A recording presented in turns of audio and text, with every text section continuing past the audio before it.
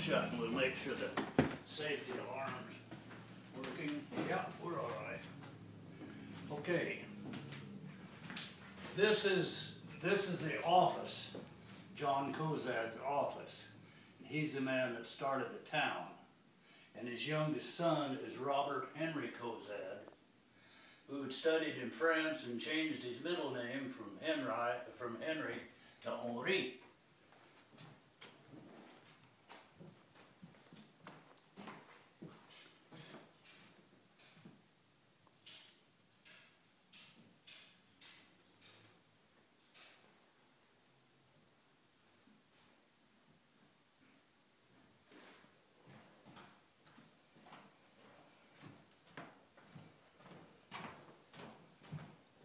Okay. You want to register, please?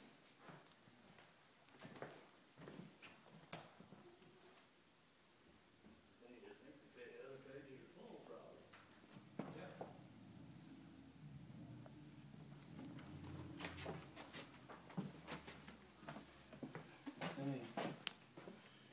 Put your wife's name on it. Railroad was to get every other section in a checkerboard pattern on eight miles each side of the railroad. Okay. So when they came on then, after the Pony Express.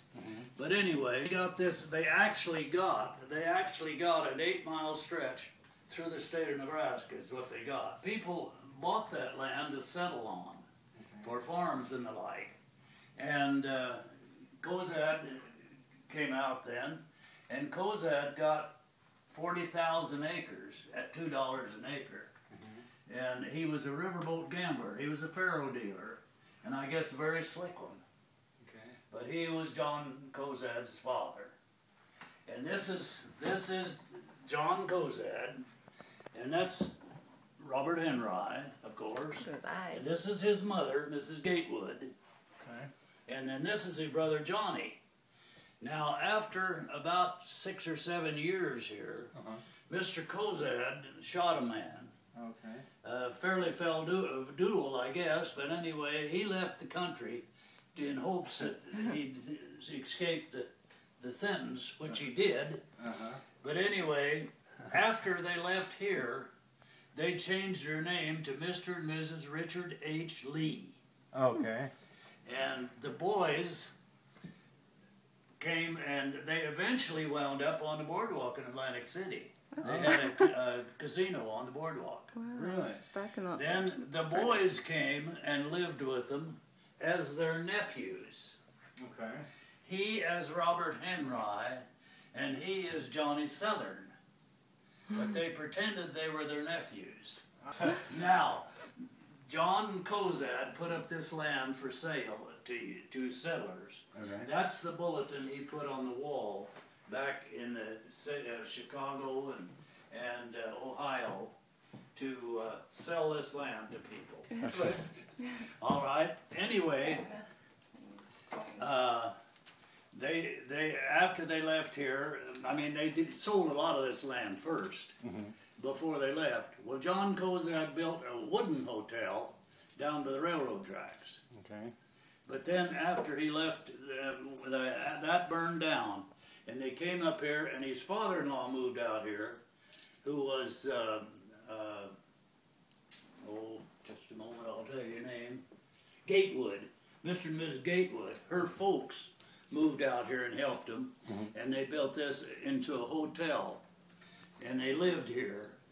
So this is the Henri Hotel, which was later changed. They sold it to a fellow named Henry. Then we'll start through here. Here on the wall, when we were redoing this hotel as a museum, yes, we found a spot where some little boy had written his initials. Oh my. R.H.C. That's it. Right That's there, the same Robert R. Henry Cozad. Yes, I recognize. And so we just left it there on the wall. Oh, that's great. Now you're walking on the same floor that Robert Henri walked on. This is the floor. This is the rooms that he got. there's a copy in here of a note, or a letter that he wrote to his grandmother, and he drew the pictures of this hotel on it. In there. We're talking about the years in the early 70s and 80s. Okay, 60s, 1860s. Okay. See, the Civil War was over in 1863. Okay. So then the settlers, when the war ended, they all tried to move west to get into new territory. Okay. So this is where they came. And this is the living room of the partial hotel here. Okay. Now, you're too young to think about this as a reality. But in order to build a railroad, they had to have men and they had to have horses. Right. So they needed hay for the horses. Okay. So his business was hay to the railroad to move on to Promontory Point, Utah. Oh, there's lots of fun souvenirs. We'll have to take a look at. One of his famous Navajo paintings. Looks like a Velasquez or something. This is Robert Henri's mother. All right. This is Gatewood. And this is the shawl that she's wearing in the picture. Oh, really? Then this is John Cozad, the father of Robert Henri. Oh, when he was young, you can see where he gets his eyes. That is a picture by his son, in fact. Oh. Really? When John Cozad left here, of course, the law was looking for him. Yeah. And so his wife was going to go to him. Well, if she got on the train and went west, they would know he was in Denver. If she got on the train and went east, they would know they were in Ohio. So she hired a man to take a wagon and horses and take her to Elwood over here 18 miles and put her on the train.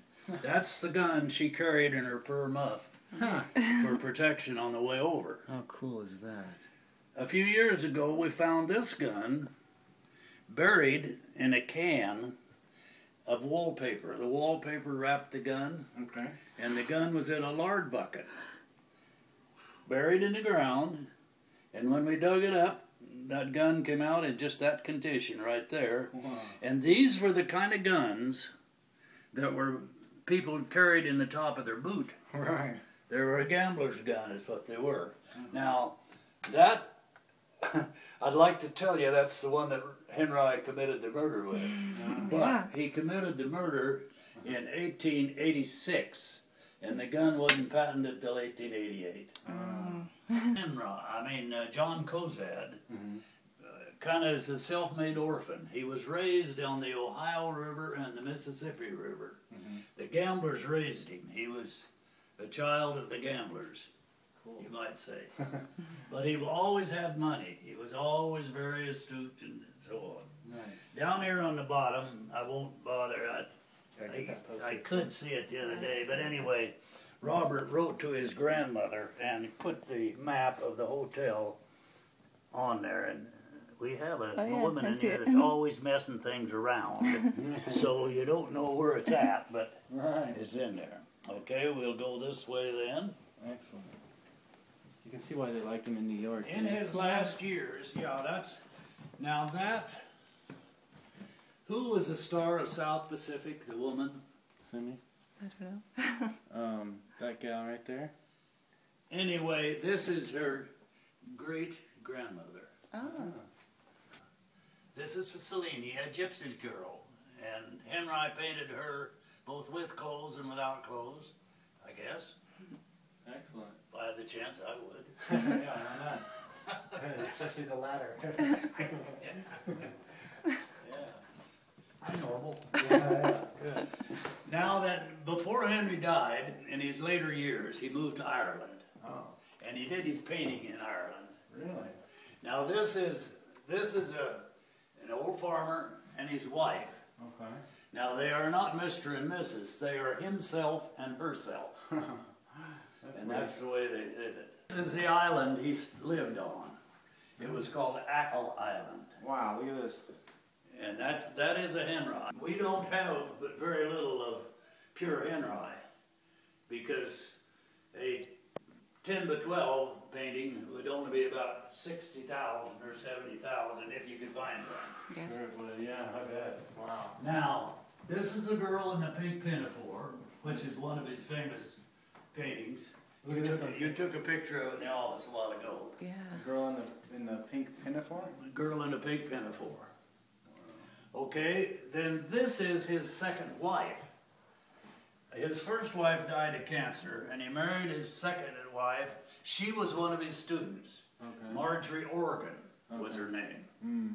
Now these two little charcoals here are Marjorie's. They are Marjorie's. Very good. These are little sketches of Robert's. These are Henry's. And we've had it checked, and they're supposed to be Henry's, just doodling, you know. Oh, yeah. And this is Henry himself. It's a self-portrait. Oh, cool. Oh, my gosh. Oh, wow. I have to go through all these. I'm so glad. This picture here, you've probably heard of it. Yes, I have. Streets of New York. Very famous. Yeah. I've actually seen that, I think, maybe. No. In the National Gallery. I've never been there. Oh, we have to go there. This is just the kitchen.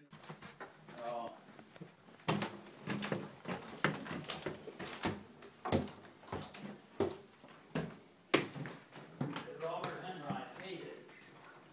It's a copy of the Queen of Spain. Oh, Velasquez. And it's a Velasquez. Wow, what a copy. It's a copy of a Velasquez. I never made the Velasquez Henry. Did you just read recently that one magazine I got said that this fella in New York, in some old storage place, found a Velasquez. Oh, really? A large one. And they're having it checked out, but it is a Velasquez. That'd be nice. Well, this is a Velasquez. These are some of Robert Henri's etchings that he made while he sent these to us, and these are signed with Robert Henri's name, of course. Oh, cool. These are all Henri. This set here is all Henri's. Wow. These are his paintings, and have